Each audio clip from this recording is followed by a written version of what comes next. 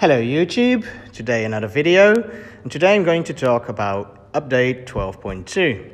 It is a relatively small update, but probably a lot of work because there are a lot of renames in this update. First, I'm going to tell you about the updates that are in the front end, and we'll start off with the mini graph template. I've changed it again, yes. Well, now there is an option to add multiple entities to a single card, as you can see in the screenshot here. As you can see, in this card, there are 4 entities, and in this one as well. You can add as many entities as you want. Now, in the devices, there is a new pop-up window for devices that have energy readings. So, for example, the old pop-up window, I'm going to show you right now, is like this. The new pop-up window for devices that have energy readings will look like this. So there's a new page.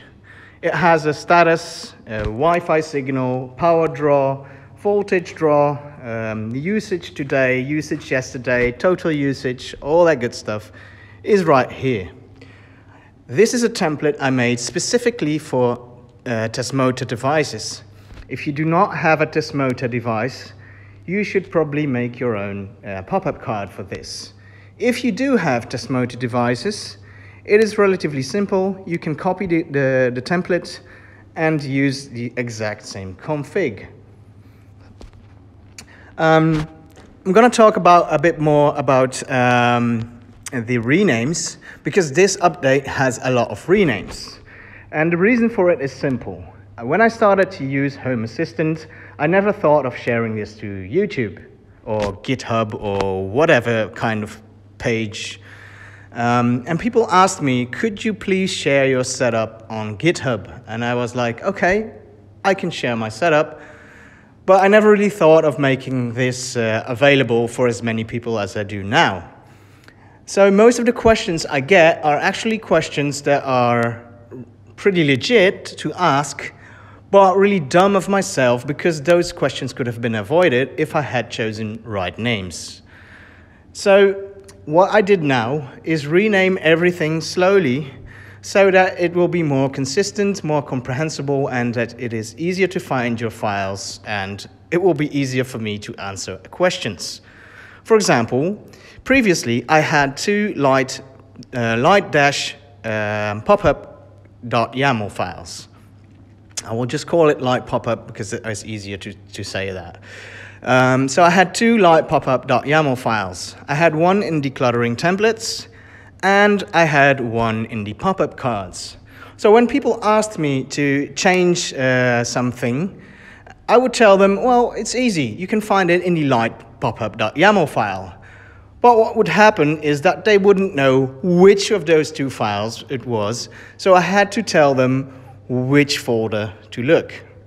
So now all the templates have a template suffix. All the pop-up cards have a pop-up suffix. All the includes will just be normal names, and all the views will reside in the same folder. Now it is a lot easier to find your templates, and you now know exactly which one is an include and which one is a template. I am massively sorry for all these changes lately, but I am actually working towards a setup which is easier to maintain, not only for new users, but also for existing users, and obviously for myself. Thank you for watching. These were all the updates in 12.2. I have a few side notes which will come in Home Assistant 0.98. And those are 2 things. The first thing is includes. If you have been following me for a while and you have used parts of my setup, then you would know I use a lot of includes. When one of those includes have a wrongful path, a non-existing path, or non-existing files, you might have already figured that the Lovelace page would not load, and that you'd get a States UI instead. Well, obviously, this is not ideal, because Home Assistant will not tell you where it has gone wrong. So you would have to manually search for all the files and look at the includes and hope that you find the right one. Well, I've got good news for you, because in Home Assistant 0.98, there will be an error handler, and whenever you miss an include right now, you will find it in the error screen. Another thing is, the child device tracker has also been fixed in 0.98. And if you use my tile custom component right now, you can safely remove it when 0.98 drops. If you want to support me, please subscribe to my channel.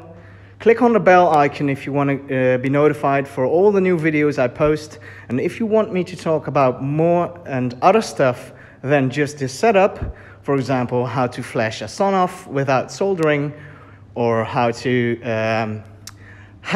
flash a Magic Home controller with soldering. If you want to see videos like that, please subscribe to my channel, comment in the sections below, and I might consider making those videos. Thank you for watching. See you next time.